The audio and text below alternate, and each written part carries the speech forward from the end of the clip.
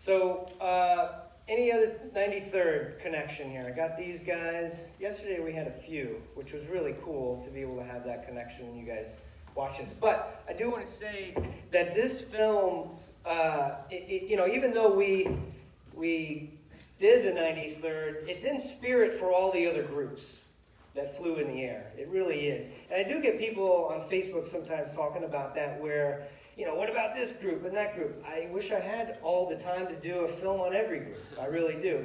It just happens to be the 93rd. They're a nonprofit organization. So my company and them got together. I work in film and television in New York, so I have a little bit of that background. And it's sort of a 50-50 project. And they wanted to raise the money. They have to do projects to stay viable, to basically be a nonprofit organization. They've done some things in the past, and this film idea came up.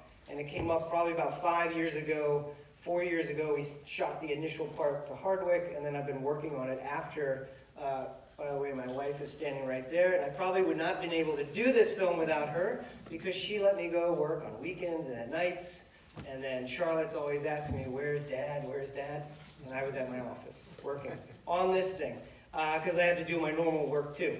But I did it all for my grandfather and his group, and again, it's in spirit for all the other groups that were over there during the war.